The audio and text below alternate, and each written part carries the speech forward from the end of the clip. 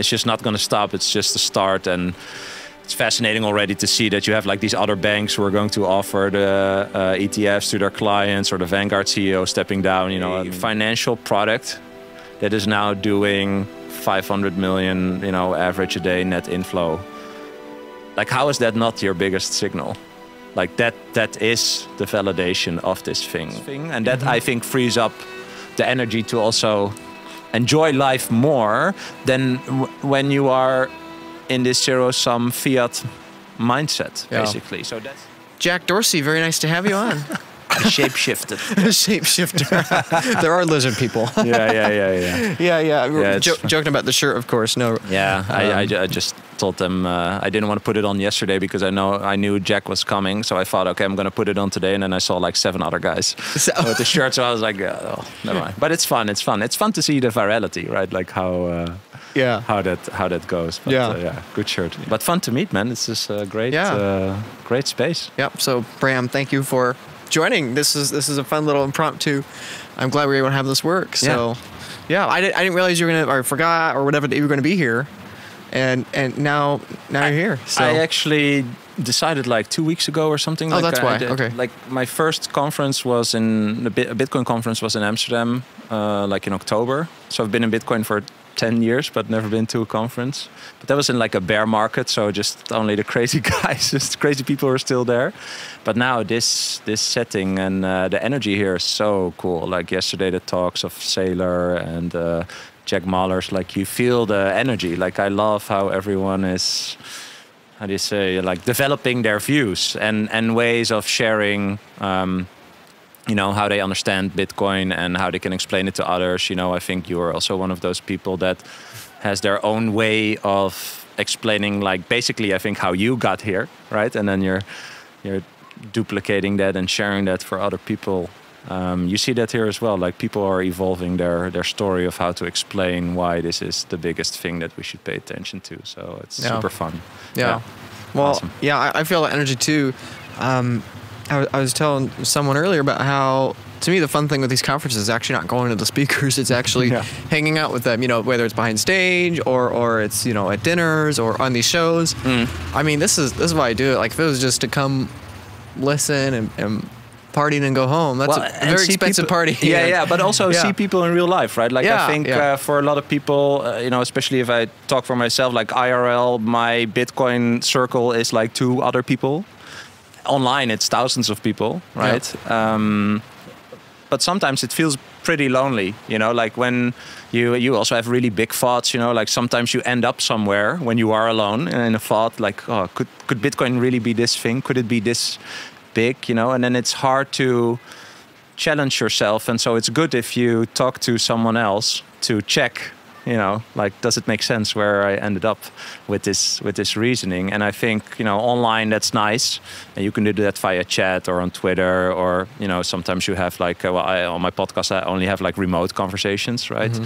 But now in real life, it's so cool to just meet those people that you met online in real life. That's just it's just the best. It's so cool. Yeah, I fully agree.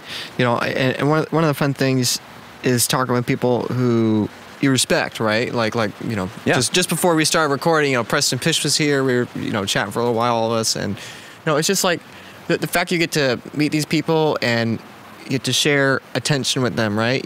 Like you have focus on you, they're focused on you, and it's just that mutual respect and admiration of, it doesn't matter how much money someone has, it doesn't matter all that. It's all about the ideas, and it's all about working together to find solutions. 100%. And I just shared a fun story about, like, it's just another person. You're just another dude. Like we all came from different places and backgrounds and understanding and education, whatever. But that doesn't really matter. Like when you connect with Bitcoiners in real life, there's an instant connection because you know that all these people did some sort of personal work, right? To change their previous worldviews or what they thought they knew was true or whatever, like, and they ended up at Bitcoin, which is, for a lot of people, it's really a 180, kind of like paradigm shift from what you came from. And so the connection with Bitcoiners is actually instant, almost. Like I met people here, and like 2 days ago, I talked with a guy for 5 hours. We went for lunch. Another guy joined, and we talked about all these super big things, like nothing super superficial. And it's just fun that you can go there, just because you have like this basic understanding of something that already changed like my individual life, and it touched already both of these other people's individual lives, and now we are just connecting and sharing these thoughts, and it's all with respect and interest, and just exploring thoughts basically, and these ideas. And I think that's just the most rewarding thing to do, because I think once you like integrate and understand that you don't know everything, then like all doors open and you're interested in anything. And that's also, I think, why the Bitcoin rabbit hole is just an endless source of knowledge and ideas. So it's just super fun to see these people, and also now to run into Preston. Like I could share with him that he's one of my inspirations for starting a podcast. Like that's so fun to give back, because I know that's really important. Like you don't know where your thoughts travel in the world, or who you help think better or different, and I think that's fun also to share that with people. Yeah, I fully agree with that. So I know it's gonna be a shorter show, so I'd like to get right into it. Of what's the idea that's been rolling around in your head right now? I mean, obviously Bitcoin is number go up. I mean, we just had the best, in nominal terms, we just had the best month ever in Bitcoin. So a lot of people are getting in, a lot of people are excited. ETFs approved, of course. Like what right now is the new thing on your mind, the idea that... I think there's two things. One really central idea is that, and kind of touches upon what I just said, like it's all about individuals. Like all these companies, like these banks adopting the ETFs.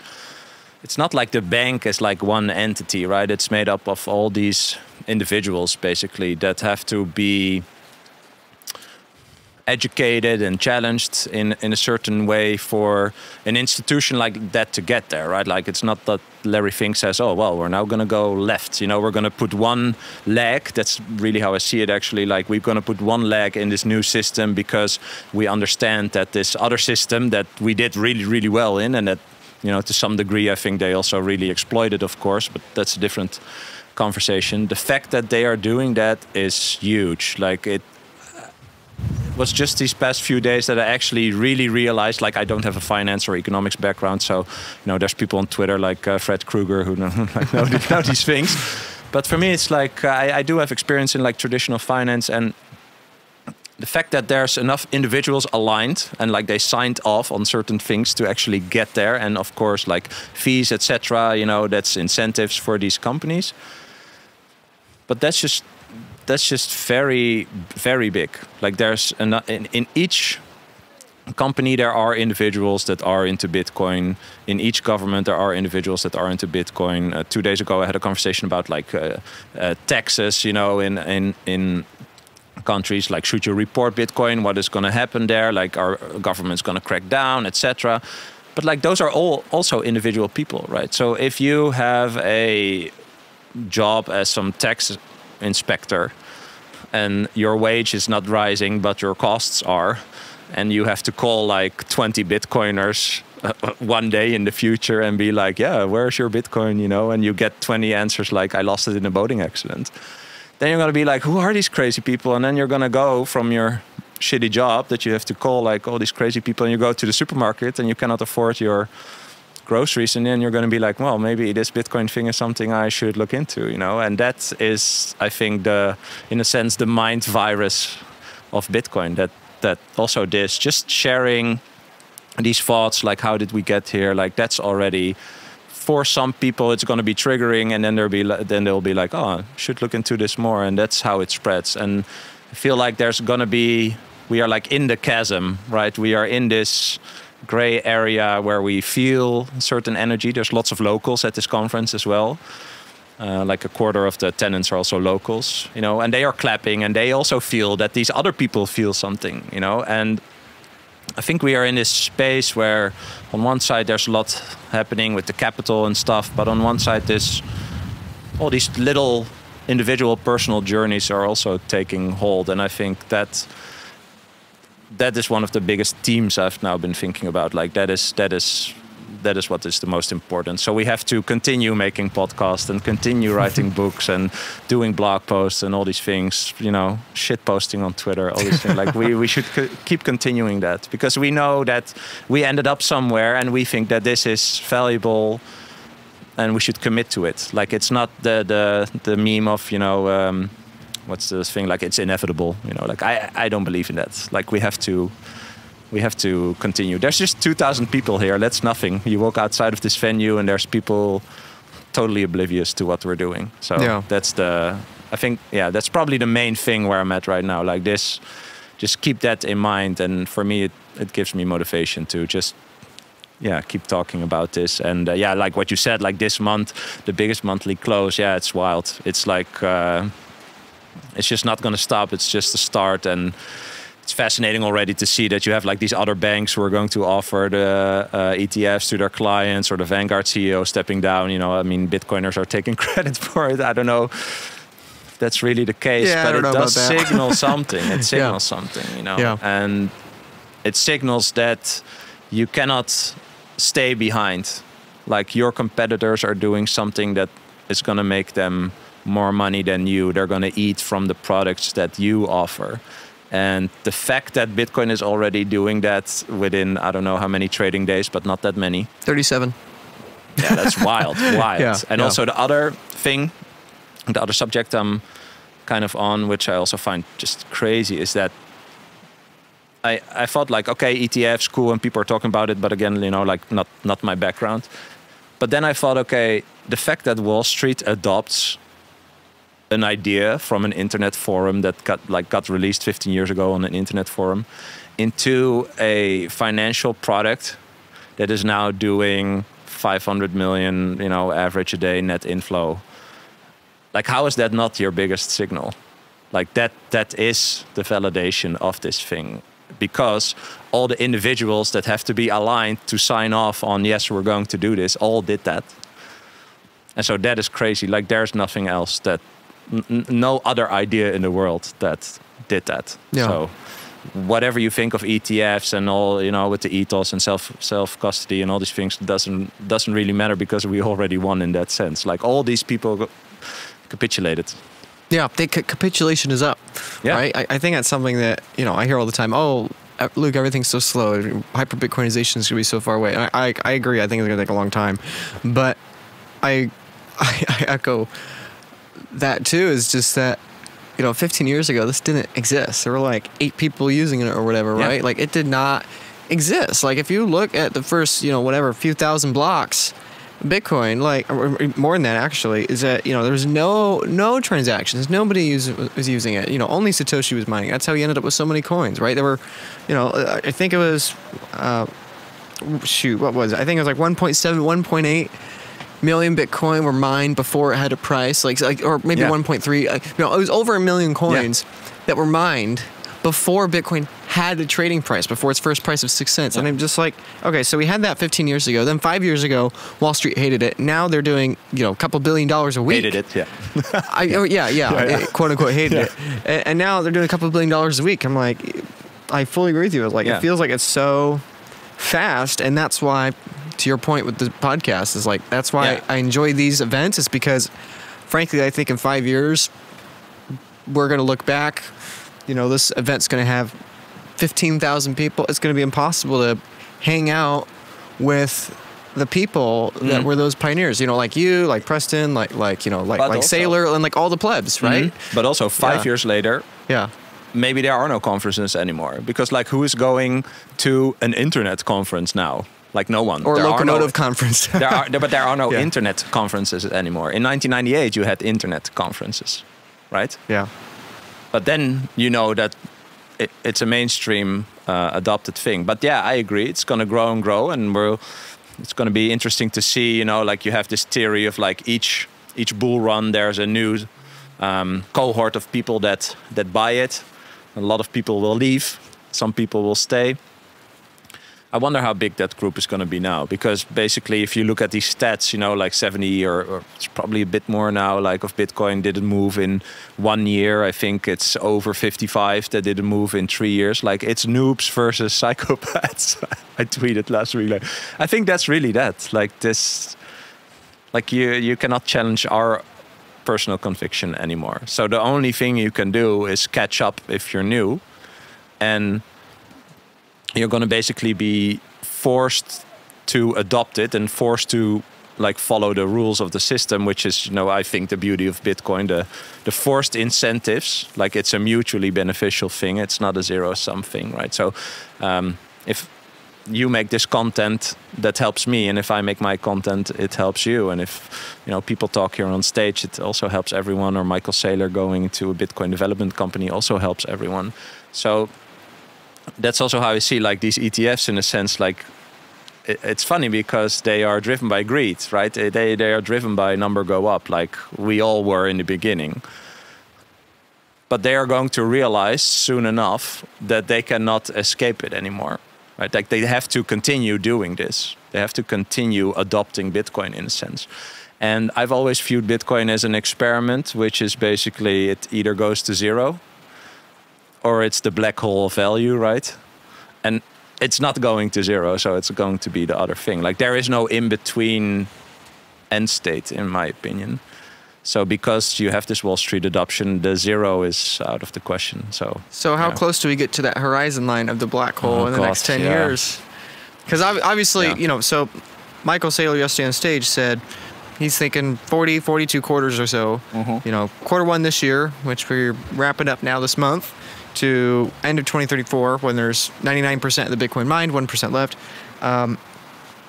You know, I was talking with Preston. I think that I think, you know, that's not, you know, some people I think are interpreting it as saying, oh, by 2034 Bitcoin's everywhere. It's like, no, I think that's just the stage, and then there's the next stage and the next one, next one. So the next 10 years, you know, because that's a long enough time horizon for big things to change, but not long enough that, you know, we're going to be gone to see it. So I don't know, like, I don't know. What do you think is going to happen in the next 10 years?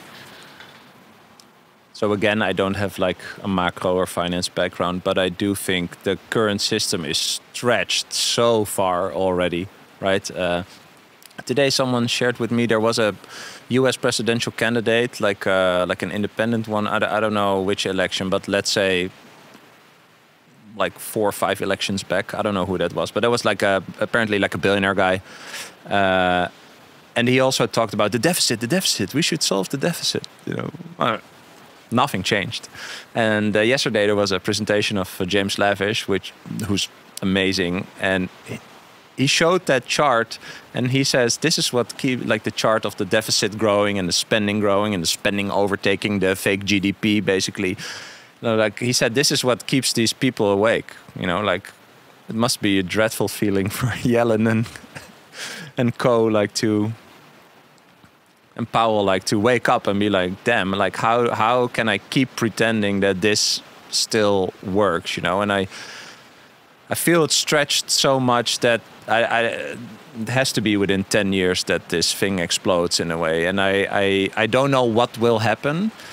But yesterday I saw a tweet of Stack Hodler. I don't know if you follow him. It's like a guy in the Swiss Alps. He's anonymous. Oh, I did actually. The one time I checked Twitter, I saw that. Yeah. It yesterday there was popular. one about, like, is America playing chess?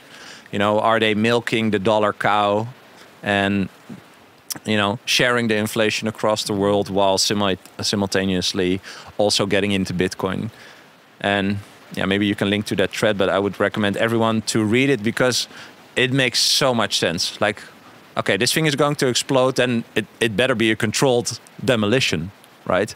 So let's export the inflation around the world while we are also getting a leg into Bitcoin. Because then you actually reinvent yourself, right? Because if they just let it go, then there's a power vacuum eventually, like nobody, like that's very, war. Yeah, that's probably war. So to save yourself, you have to, it's basically like you kill yourself, but if you do it in a controlled demolition and you already get into this new system, then that could be your saving in a sense. And that tweet just resonated so much, but it's also about thinking like, are these people actually thinking like that? Is it that simple? You know, it's obviously not simple, but if you can put it in a tweet, it sounds pretty simple, you know? So yeah, it's just fun. I dubbed Bitcoin now entertaining for me. Like the development of Bitcoin, I try to contribute, you know, with the podcast and stuff, like to share hopefully different threads that people individually will pull on to get themselves down, you know, the Bitcoin rabbit hole and orange pill themselves. Like I don't think you can orange pill another person, right? So that's like kind of my goal. But yeah, I understand this. So I'm just watching it unfold, and yeah, it's just fun. It's fun to watch. It's fun to actually realize that you already came to a certain conclusion and you acted, and now you can see it play out. That's pretty cool actually. Like really rewarding also personally for me. Like it's just fun. Yeah. It's definitely rewarding to me. You know, have people say that my stuff was helpful to them, or encouraged them. You know, the most common ones I get are, you know, that, oh, the videos help me think something new, right? Yeah. Or they help me consider a different perspective, right? Of course, the other one is the whole self-custody thing, right? That, you know, basically I help someone take self-custody at, you know, Bitcoin Advisor, and then, you know, they get SIM card swapped or, you know, whatever, or, you know, then basically they're just grateful for that. But it's humbling too, because frankly, you realize how low the bar is, and I don't want to make that sound negative. But, no, it's true. But you realize that, gosh, all you need for a lot of people is tell them that things may not be okay, but they might be okay. Yeah. Right? Yeah. And, you know, for a lot of people, that's like so much more than what they're getting anywhere else. You know, whether that's a media problem or, you know, whatever, but I mean, well, it's not like the bar is low in a bad way. It's the fact that you are doing something and I'm trying to do something and other people are trying to do something. That is the bar. The bar is act upon what you think is true. And apparently that bar is very low. And so that's why, you know, you've been doing this YouTube thing a bit longer than me. But I also get these comments, you know, that people say like, oh, wow, you orange pilled me. That, well, again, like I don't believe I do that, but like individually. But if you can help another person think differently and improve their life just by sharing your thoughts, that's crazy. That's so cool. Yeah. And I don't know where these people are that comment, but that's the magic of the internet, right? And the fact that you act, the fact that you do that is already, I think, inspiring for other people, because everyone is in their individual journey, right? Like people understand that if you go get like 5 things in the grocery store and it's $50 or euros, you're like, that doesn't really make sense. Like, what is going on here? And then if you see someone from the White House, let's take America as an example, right? Like at a press conference, like, yeah, the numbers are great. It's all resilient and fine. And when you just came from the supermarket. And then when you think like, does it make sense? I have to do something. And then you come across any type of content written by any type of person who also tries their best to understand this thing, then that is already enough, because you're helping someone starting on that path of learning what they think they want to learn. And if you do that in a genuine way and you know that you're genuine, then that's amazing. Like it's just fun. It's fun for me. It's fun. I think like for you is same thing. You know, like you get to meet these people that inspired you before. You get to meet people that listen to you and you improve their life like that. I think that in essence is what it's all about. And then it's totally not about money. It's about just, it's also validation for your own thinking, I think. Yeah. Like that you can trust yourself in what you did for yourself, that actually also worked, because you can convey it to other people. You know, I think you have that journey. Yeah. Like your first 2 videos blew up because it's like a different way of approaching the same subject, but you approach it in how it worked for you. And apparently that also works for other people. Yeah. Yeah. Yeah. I was surprised. Yeah. You mentioned the first few videos. The first few videos I posted on YouTube did not do well. They got like maybe, I think it was about 12 views over the course of a month or 2. but it was the Twitter thread that. Yeah, that one. Yeah. But still, that's thought inspired on that, right? But the funny thing is that then the videos did really well. Yeah. But people just weren't seeing them, right? Mm-hmm. And you what'd you say? You just said something. You said, that it's not about the money. And to me, it's not even about Bitcoin, right? It's not about the money for me, but it's not even about Bitcoin. To me, the fun thing, the thing I enjoy doing and want to do more is. You make a good point, but you don't orange pill people, right? And likewise, I don't want this to sound like a savior complex of like, oh, you got to go out and save the world. But I mean, it's like I want to hopefully encourage people, perhaps on their own action, right, their own will, reorient their value structure in a way that I think is going to be better for the world and better for them too, right? And I think. When I found Bitcoin, that really clicked with me. It's like, oh, if I want to have an impact on the world, again, not out of an egotistical, I want to be special, but like if I want to impact people, if I want to help people, this is like the most obvious thing because I think Bitcoin's the future. I think that's the future of money and culture or whatever. And I think the people in that are not just prominent people within the Bitcoin sphere, but eventually if a greater portion of the world becomes Bitcoinized, right? Like those people are going to have a large impact on the entire world. And I mean, to me, the fun thing with coming here in these conversations is not, oh, Bitcoin's number go up, and it's not, although that's pretty cool, especially right now.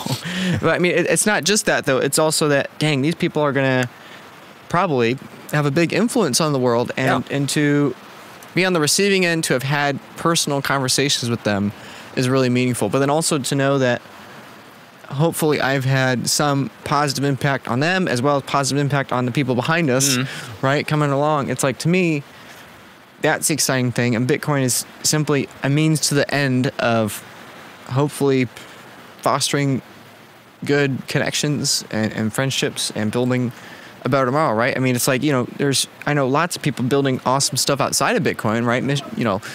Missions, companies, whatever, but it's just Bitcoin is, I think, maybe by even a factor of 10, the most efficient way to accelerate a better future in the world, I guess. I suppose. I don't know.